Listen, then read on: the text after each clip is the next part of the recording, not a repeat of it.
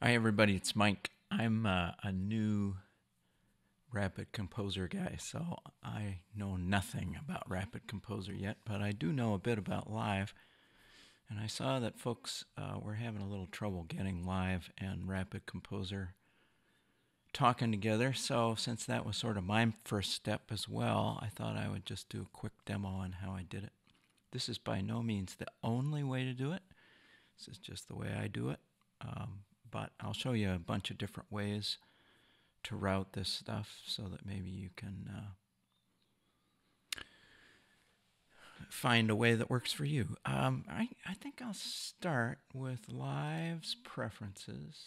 I should bring those in here because I want to show it. Well, maybe not. Let me give you the overview first. So the way I do this is Rapid Control is sending tracks on MIDI. So pick your instrument.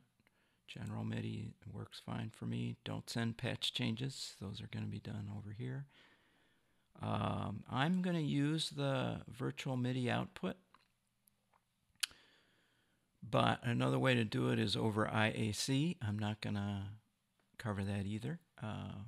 But that's the way I will do it in the future. But I don't want to get you down that rabbit hole. And I'm also going to use IAC ports to get communication going between the transport controls on Live and Rapid. So if you want to do that, go learn about IAC. Here's what's cooking. So on the input side, Live is listening to IAC, but I'm not sending it anything. It's listening to a lot of things, you know, but it's also listening to Rapid Composer's virtual MIDI output for notes. That's what that's about. And on the other side of things, the IAC driver is sending. This is the output side of Live, so this is where output sends things. It's using the IAC driver to send sync and remotes, which are the start-stop buttons. And so to show you what I mean, I can start and stop Rapid Composer by hitting that button, hopefully. Let's just see what's cooking here. There, we got it back. There it goes. And I can stop it, and I can move it around in the tune, just like anything else. And that's by using the IAC bus to get sync and remote back to RC. So RC produces MIDI on 3 channels. Let's look at that a little bit. So this first track, it's on channel 1. You can't just, I don't know what auto assign does. It might be that it auto assigns correctly. Let's see. Yeah, so you could probably leave the assignments up to Rapid because it looks like it's auto assignments would work fine. I just always assign stuff like that because I'm easy to confuse. But the MIDI setup on all 3 tracks is the same. Oh, by the way, for getting that control stuff, you have to go up here in settings in MIDI, and Rapid wants to know what it should listen on for MIDI, and you want to listen, in this case, to the IAC driver that's coming from Live and sending start, stop, and position. So that's how that, I forgot about that. So that's kind of the preferences stuff. I don't think there's anything else that needs to happen. Here are 3 little tracks. Let's mute and just solo one of these tracks. So we send them one at a time for now. So it's a little piano track. And you can see that it's coming in on channel 1. And this is the live indicator. It's also coming in on all channels.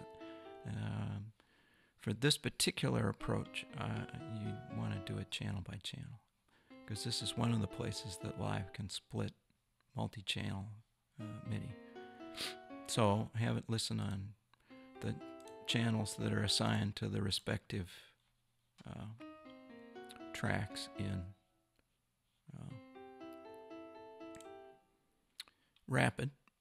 Nothing's coming through because I've muted it, but I'll unmute this. And now you can see that channel 2 is seeing, in fact, all 3 channels are seeing MIDI, but the one that you want for this particular channel in live is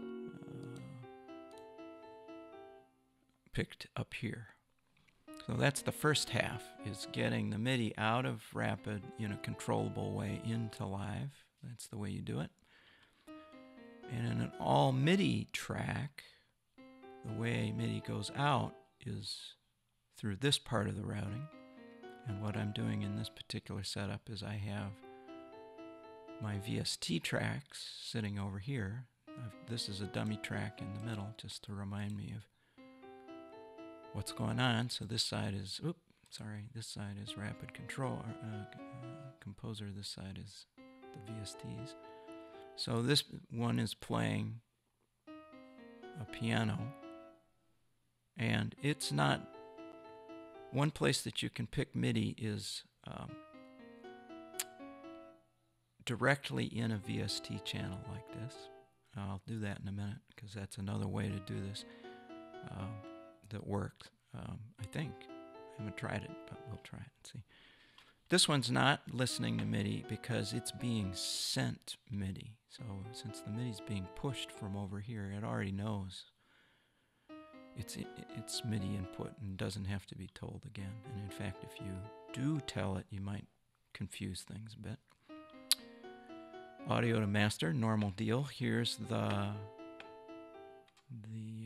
VST. It's just, in this particular case, contact running inside of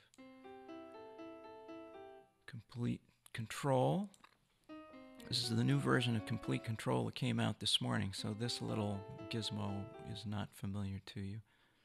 I'm not going to go into that, but in a month or two, this will all be familiar. And here are the 3. I've just copied this VST across all 4 of these because they're all the same.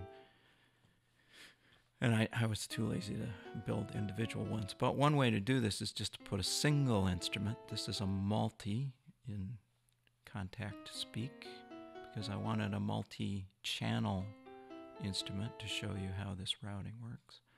And the way you do this is in the instrument within the multi-channel instrument, in this case contact, you pick which port it's listening on. If you do Omni, it's going to listen on everything that's sent to it.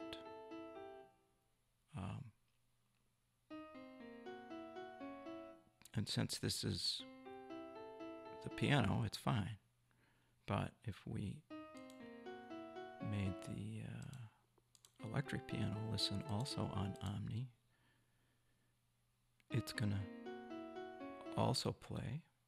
And if we had the organ listen on Omni, it too would play. And you can see that that's confusing. This is a way to debug stuff, though. If you see all 3 of them getting MIDI, that means you've probably got to go take a look at this and assign them individual channels. And this is the way you do it in Contact. We'll just put this back to the way I had it. And the organ's pretty loud, so it sort of dominates. Now it's gone. Okay. So, that's one path all the way through. The other 2 are exactly the same. They just point at you can see here, they point to the next tracks and the next channels in the tracks. So this is sort of the matrix way to do this stuff. And the reason I do it this way is because I usually use very large orchestral presets, and it's an easier way for me to keep track of stuff. And I stack them because with sampled instruments like these in Contact, the more you can stack inside a single multi, the lower the memory footprint is. So that's kind of that. And if we unsolo now, we'll see the three tracks playing their little parts, marching across. This is another good debugging device, is to have things separated a little bit like that so that you can watch and make sure that the audio and the MIDI are correct. But there's other ways to do this. This is sort of the most spread apart, so let's do it another way. The first way we'll do it is let's forget about these and let's route everything to this one, which is exactly the same multi. It's got the three instruments in it, each listening on a channel, like that. But now they're all going to get their MIDI. This one's going to get its MIDI from these at the same time. So how does that work? Well, you go over here and you route it to the stacked one, like this. And now the good news is that none of these will get any MIDI, but the bad news is that this is now going to get MIDI in a weird way, because it's sending to the wrong, in this view, you still need to tell it which track to send on, because otherwise the multi-instrument is still going to get confused over here. So I'll take a flyer and hope that this just works.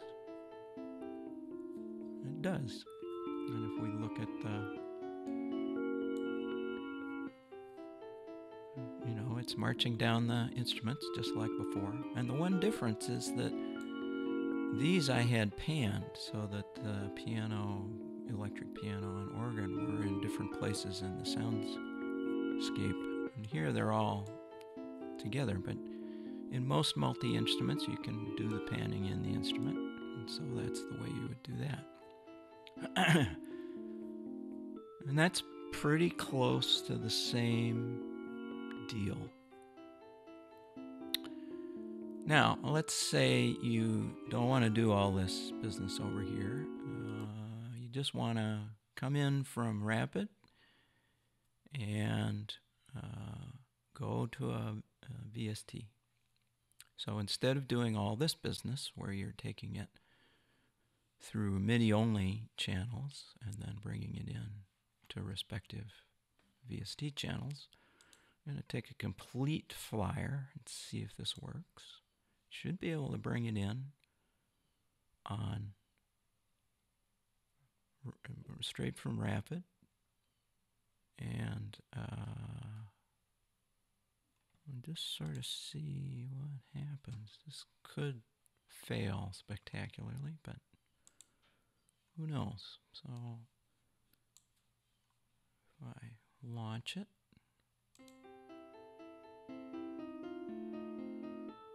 how about that? Works fine. So that's another way to do it. You could get rid of all this stuff over here, bring Rapid into a multi-channel aware instrument, and you do the panning inside. That was the reason I did that. And none of this business over here would change. So again, this is sending on channel 1, this is sending on channel 2, this is sending on channel 3.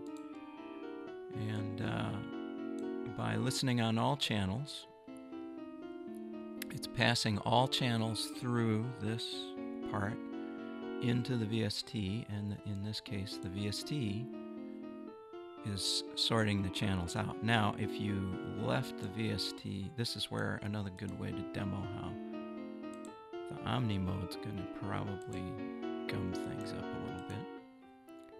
Because now all three instruments are probably going to listen on all three channels. And, you know, that's nasty. So that's why you still need to pay attention to MIDI routing over here, but you know, we've already seen how to do that. So that's a little tour of how to do a few different versions of MIDI from Rapid into Live. Hope you found it useful.